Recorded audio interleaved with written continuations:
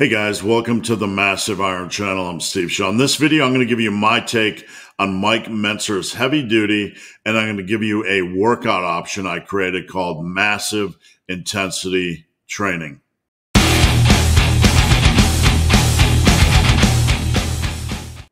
Before I get into this topic, if you guys have any questions or comments, drop them down below. The best topic ideas I turn into videos just like this. If you need coaching, I'd love to work with you. Just check out the link down below. All right, Mike Mentzer's heavy duty. What I'm going to do in this video is give you some pros, some cons, some things I like, some things I don't like.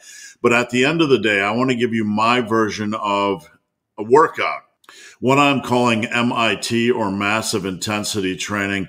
I want to give you my take, kind of modernize Mike Mentzer's heavy duty and tell you we're going to take the best things about it, ditch the worst things about it, modernize it, and I'll show you how I would approach that style of training. So let's dive into things a little bit.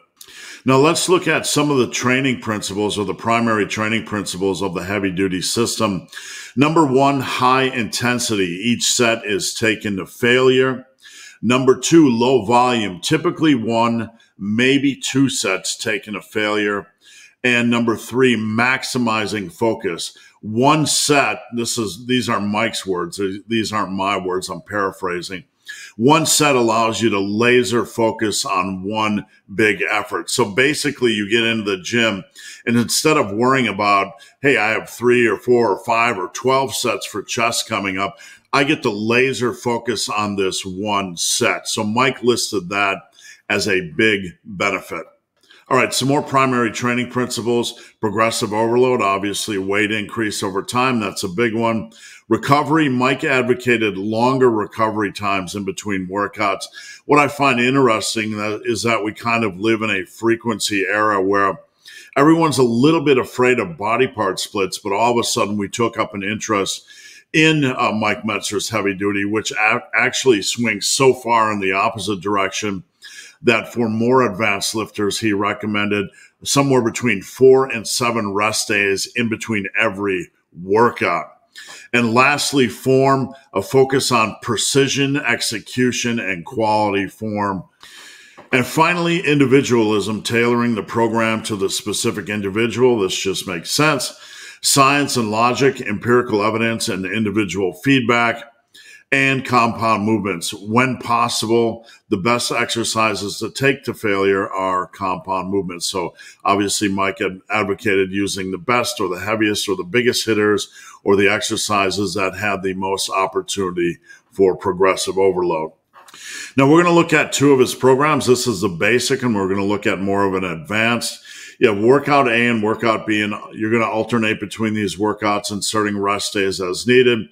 There's no defined rest structure. Mike advocated a very longer rest in between workouts, so you want to rest naturally, a few days, whatever you feel like until you're fully recovered.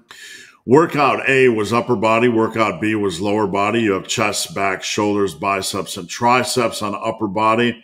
You can see incline press was 1 to 2 sets. Flat dumbbell flies 1 set, so a compound isolation.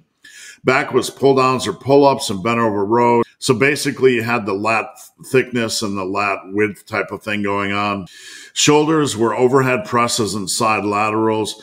Mike believed, like I do, the best way to train the delts overall, including the side delts, was with the overhead press. And you have 1 set each for biceps and triceps. Lower body, you have leg press or squats, 1 to 2 sets. Extensions, curls, and calf raises. Not a lot of heavy posterior focused movements here, but you do have the deadlift tacked on at the end where Mike listed for the lower back. So really this is more of a very heavy training day. You have less volume over on with deadlifts and squats in the mix than maybe leg extensions and leg curls. So pretty mild overall from an exercise selection point of view. Now, the more advanced heavy-duty program, as I mentioned earlier, Mike advocated as lifters became more advanced, resting more in between workouts, somewhere between 4 to 7 days. You have workout A, workout B, and workout C here. Workout A is chest and back, 1 set to failure. Back, all you're doing is pull downs. I'm laughing. I'm not laughing at Mike. I just haven't looked at this in a while, and it just seems utterly ridiculous to do a one set to failure of pull downs.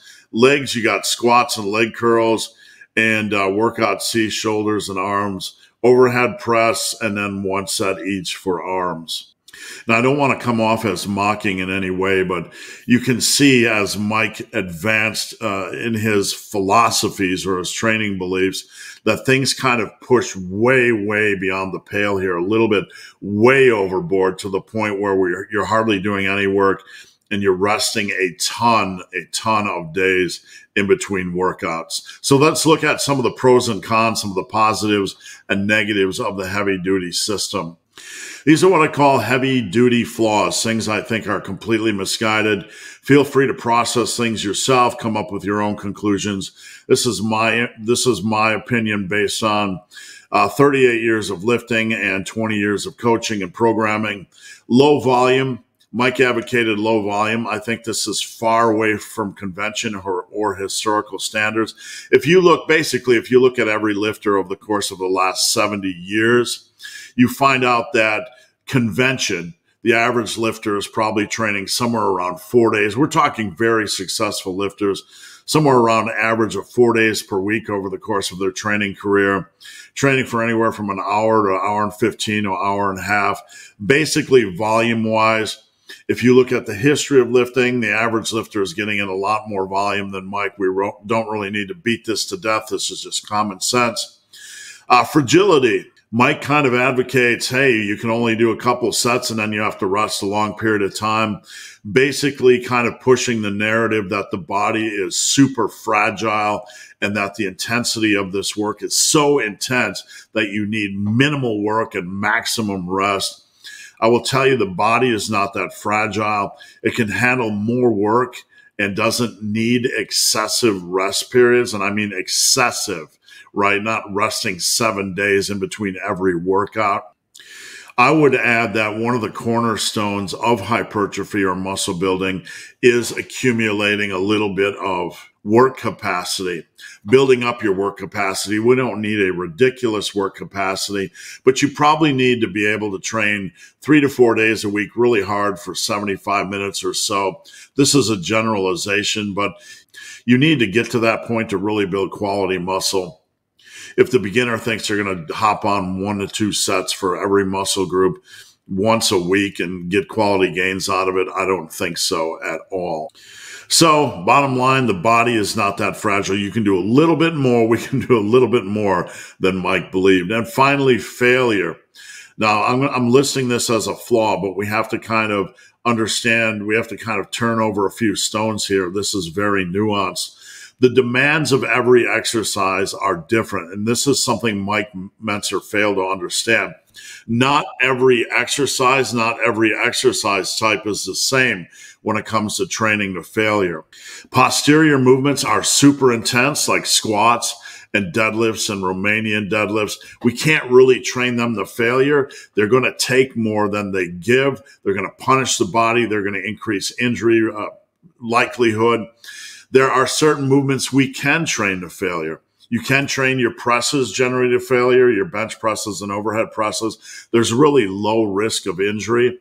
And on your back movements or your pulling movements, you can easily train those to failure. All that really happens is that you experience a slowing of speed, and that's basically form failure or technical failure. So you can train your presses to failure. You can train most of your back exercises to failure. It's not smart to train your posterior movements to failure. And there are some lifts that just don't feel good training to failure. So the point here is that you have to take everything on a lift by lift basis. And I'm going to get into things a little bit more as far as this point in here in just a moment. All right, so some positives of the heavy-duty system. Number one, Mike focuses on quality work.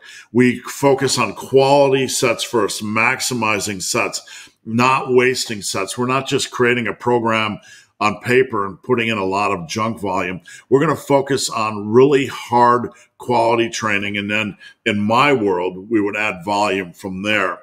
Now, quality form, not just moving weight, not just chasing reps, but controlling the weight, using good quality form, using the best form possible, refining our form, and trying to get the most out of every rep with our exercise form. Now, we're not talking about slow-mo reps or really getting exaggerated time under tension.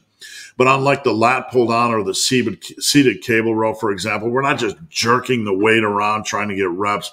We're really focusing on good quality mechanical tension and control. Now, a positive from Mike Mentzer's world is recovery.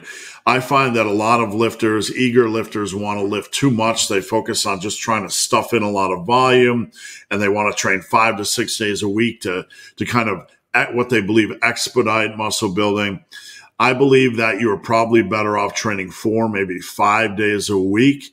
5 days a week if you're younger, have a better recovery, ability to recover, or you just have a wisely constructed program that allows you to train for 5 days, but erring on the side of a little bit more rest rather than just trying to go balls to the wall with your training and try to train as many days as you can with as much volume is a little bit misguided. It can lead to overuse injuries. It can lead to a lot of cumulative punishment, and it's not always wise in many cases. All right, some more positives. Progressive overload for obvious reasons. You don't get a lot stronger than you are now. You're not going to build muscle. Individualism for obvious reasons. Obviously, you want to individualize your program to suit your injury history, equipment, all that kind of good stuff. And feedback. I call this evolving training based on needs. Having a program is just a starting point. But once you're in the gym, you're learning things about your body, your capabilities. Maybe T-bar rows feel better for you than pendlay rows. Maybe 6 rep sets work better for you on pendlay rows than 8 rep sets. As long as you're making reasonable swaps, this is what I call evolving training based on needs. This is the intelligent way to start out as a beginner, to put in a lot of time in the gym, and then to evolve your training wisely. Once you become an advanced lifter, you're going to look at your training program, and others might look at your training program and go, this doesn't make a lot of sense, but it makes a lot of sense to you because it's been based on wise training evolution. All right, let's dive into massive intensity training, MIT. Massive intensity training, MIT. This is basically my take on the pros and cons I've just stressed. We're going to add in a little bit more volume, but we're really going to focus on intensity. Rest, we're going to be hitting each muscle group once a week. We're going to focus on max safe reps rather than training to failure. For max safe reps, instead of training to failure, we're going to focus on pushing each set for as many quality safe reps as possible, stopping that set when form starts to break down or when you feel like you might fail on the next rep. Like I said, we're going to add slightly more volume than Mentzer because the body can handle it. You're not going to break down. This is a little bit more reasonable. So we're increasing the intensity. Nearly every set is pushed in this workout for maximum safe quality reps, not failure, but because we're increasing that intensity, we're going to decrease the volume so we have less set volume than like a standard program I put together. Now, there's some things in here like the rep goal system, massive curls, bulldozer shrugs. I put massive shrugs up there at the bottom of back and traps. That should be bulldozer shrugs. I put some notes in here for you guys that aren't familiar what massive curls are. Massive curls, basically you do 8 really strict reps of curls, and then you do 4 cheaty reps and then 4 drag curls or somewhere along that line, as many drag curl reps as you want. So it's a really intense way to perform the curl. Bulldozer shrugs is kind of the same thing. You do kind of 8 mind muscle shrugs, really controlled, holding at the top for 1 second, and then you finish off with as many explosive power shrugs as you can. So you do strict shrugs and then you do explosive shrugs. I have some notes here on the twos protocol. I have some notes here on bulldozer exercises, the 3 bull that you see listed in the workout. Basically, you perform as many quality safe reps as you can, rest 15 to 20-ish seconds, and repeat for that exercise 2 more times. Now, the DDP up here, the optional DDP, basically you have 2 different rep targets for each set. You're going to use a different weight for each set. So on bench press, you might have a rep target for 7 or 8 on the first set. And on the second set, you could have a rep target for 10 or 12. You're going to use a different weight for each set of the DDP, dynamic double progression. And let's say you're doing 200 on bench press and your rep goal is 8. Once you hit 8 on that top set, then you would add 5 pounds, so 205, and then you'd try to chase 8 reps the following workout. The back down set on DDP, let's say you're using something like 180 and your rep goal is 10, 11, or 12. Once you hit that, you would add weight to that back off set or that lower weight set on DDP. Each set on DDP is on its own progression track, has its own progression indicator, and you're going to use different weights for each set. So that is another option here that I didn't list in the notes. Really quickly, let's look at the 4-day split. You have day 1, chest and triceps, day 2, back and traps, day 3, delts and biceps, and day 4, legs. I recommend inserting rest days in here wherever it makes sense for you. It's probably a good idea to do something like chest and back rest, delts, legs, rest, rest, or you can do chest, rest, back, rest, delts, and legs back to back, whatever makes sense for you as long as you can fit it in over the course of a week. So on chest day, we have bench press. All these sets are pushed for maximum safe quality reps. You have bench press 2s or DDP. The dumbbell bench, you have 2 sets and the rep goal is 25. So you're doing 2 sets with the same weight. When you add up the reps, when they reach 25 or more for those 2 sets, then you would move up in dumbbell weight the next time. You have machine chest press using the 3-bull or 3-set bulldozer protocol. Then we're doing dips, superset with push-ups. This is something that a lot of my clients have experienced. The fun of this over the last 3, 4, 5 years.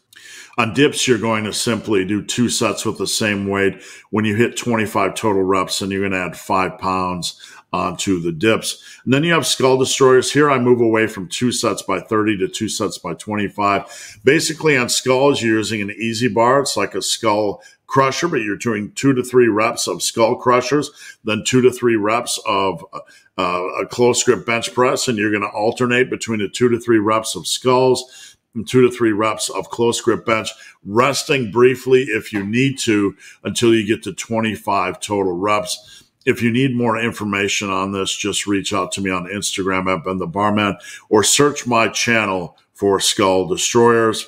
Then we round off with cable tricep extensions for the 3-bull protocol. Back and traps, we do a 6-minute deadlift block. If you're not familiar with this, I've pushed this for many, many years. Basically, during a 6-minute window, you're doing only singles or doubles. So you'll do a single or double based on how you feel at that moment. You'll release the bar, you'll stand up, you'll catch your breath for a second, you'll reset your form, grab the bar, and perform another single or double. This is basically rest, pause, deadlifting. And you're going to do it over a 6-minute block. When you hit 10 total reps in the 6-minute block, you will add 5 pounds the next time you perform this protocol. I've dumbbell rows in here. Week 1, 1 by 15. This is going to be a little bit intense because it's a unilateral. We're going to go heavy. We're going to go hard. Week 2, you can do pendlay rows, 2s or DDP. Week 1, lat pull downs, 3-bull. Week 2, pull-ups. And obviously, if you can't do pull-ups, you can just stick with lat pull downs. Then we're doing like T-bar rows or the chest-supported T-bar rows. And finally, seated cable row or machine row for the 3-bull protocol. And I have here wrapping up things, massive shrugs, 2x8. They're actually the bulldozer shrugs, so I apologize for any confusion. On delts and back, you're going to do seated pin press. You're going to do seated dumbbell overhead. You can do side laterals, supersetted with machine delt press. This is a pretty easy superset to execute in a commercial gym. You can just grab a couple dumbbells, take them over by the machine overhead press, and you're good to go. You have bent over flies. If you don't like them, you can do rear delt swings. You can do face pulls. You can do reverse pec deck. You can do whatever you want. And then we're going to finish off with massive curls. Please read how that protocol is done. And seated incline dumbbell curls to round out that day. And finally, on leg day, we're going to do squats, 2 sets, drop 20. The first set, you're going to try to get in 7 to 8 reps, 6, 7, 8. Basically, when you hit 8 reps on that first set, you're going to add 5 pounds next time in the gym. So that first set, you're going to be working within the 6 to 8 rep range. And once you hit 8 reps on there, the next time in the gym, you add 5 pounds.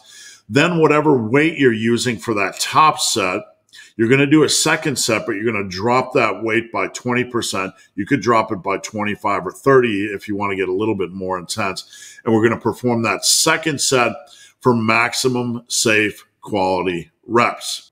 Now, on squats, we want to be extra careful, not training to failure. Want to leave a couple reps in the tank on each of these sets. We don't want to beat up our lower back, so be really careful here. Push hard, but be reasonable and be smart. Leg press, you have the 3-set bulldozer protocol. Then we're going to do 1 set of Romanian deadlifts. This, if you want to do 2, go right ahead, but this can be a pretty intense posterior chain movement. We're going to try to save some wear and tear on your posterior chain, so we're going to do 1 set. The Romanian deadlift can be very difficult for some people to master, so please take time and try to learn proper form on this. And we're going to round off with leg extensions for rest pause, 3-bolt protocol, leg curls, a 3-bolt protocol, and then lunges. We're going to do alternating lunges. So you're going to stand in place, and you're going to do your right leg, your left leg, your right leg, your left leg until you get 50 total reps. This is rest pause. So if you need to stand up in place for 10 seconds, catch your breath, catch your senses, and then get back at it, you can. Once the 50 reps feels manageable, you can grab a 10-pound plate and do them with that, or a kettlebell, maybe a 25, then maybe move up to 45. If you get super impressive on these to a place where you just feel you're really in control, you could grab a safety squat bar and do more weight, or you could do them with a regular barbell. All right, guys, that's it. If you have any questions on massive intensity training, hit me up on Instagram at Ben the Barman or join teammassiveiron.com. All right, guys, thanks for watching. Have a great day.